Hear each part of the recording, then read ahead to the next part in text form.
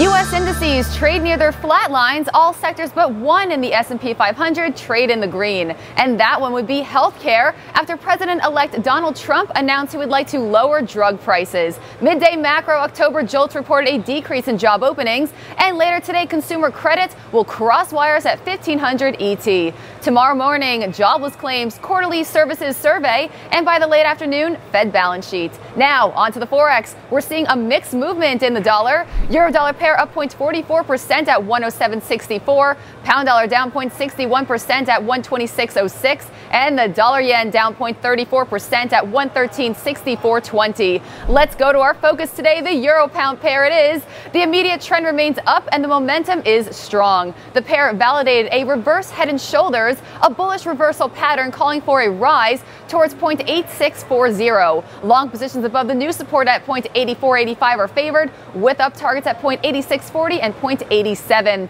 Precious metals are still bullish, drawing to gold. Gold is rebounding and broke above its 20 and 50 period moving averages and has hit the target at 1,178. Long positions above the new support are favored at 1,170, with up targets at 1,188 and 1,195. Silver is trading at $17.10 a troy ounce. Follow Trading Central on Twitter for all of your Forex market updates. And for Trading Central Web TV from the New York Stock Exchange, I'm Olivia Bono-Bosnenko.